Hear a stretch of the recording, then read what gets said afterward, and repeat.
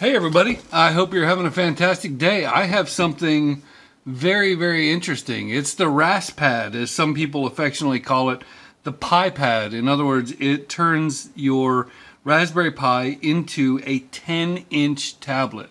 So here it is in all its glory. This is the RasPad. It's a different kind of device. It's a 10.1-inch display with a Raspberry Pi mounted directly in the back. And so this is a touchscreen. And it has, I'm running on regular Raspbian OS, and so it is, it has some tiny touch points, and you might want to consider using a touch-friendly OS with it.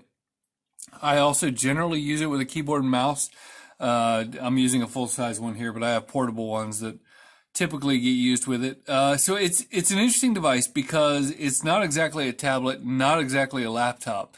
So it kind of crosses the bounds. But let me give you the tour of the device. On the side, you have your 4 USB ports that are part of the Pi. And then you also have the Ethernet port. And so because of this, they made a design decision that some people like and some people don't. Actually, I don't know that anybody actually likes it, but some people tolerate and some people don't. It has a touchscreen USB thing plugged right in the side of it, which is taking up one of your USB ports, and that's kind of an issue to some people. But then beyond that, it is sticking out the side at all times. So that's a little bit interesting. Some people can deal with it, some people hate it.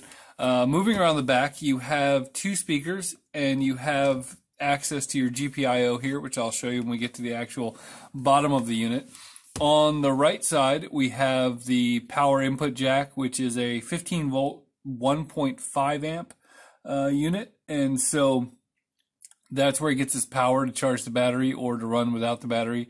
Micro USB over here, headphone out, full-size HDMI. We have a volume rocker here and the power button. Now the power button is kind of interesting because you actually push and hold the power button to turn the LCD on and off, and then tap the power button to turn the Pi on and off. So it's a little bit of getting used to that.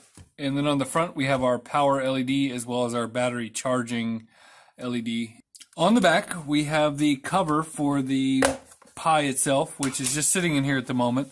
And you'll see it has a full-size HDMI connector and micro USB. Now, this is a Pi 3B Plus. I considered trying to adapt this thing to put a 4 in there, but because this is micro USB and this is full-size HDMI, I would have had to use adapters, which that wouldn't actually be that big of a problem, except I was a little concerned with the amount of power that a Pi 4 draws. So rather than chance it, I just decided to go stock with the 3B Plus and use that.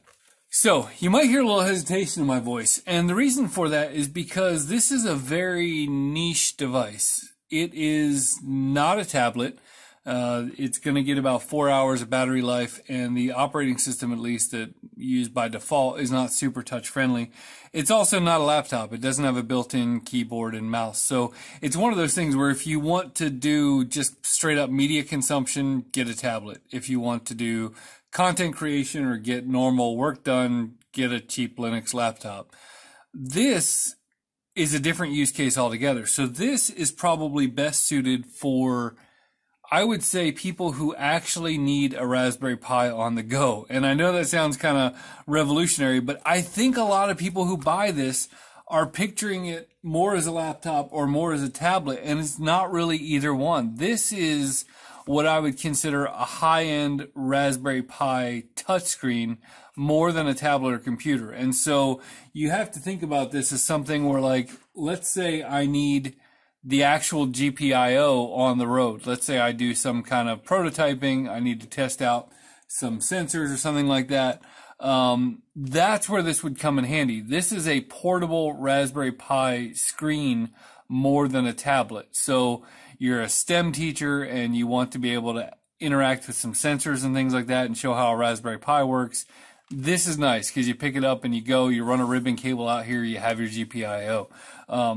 But as far as a lot of the things that I think other people may use them for, they may wind up being disappointed.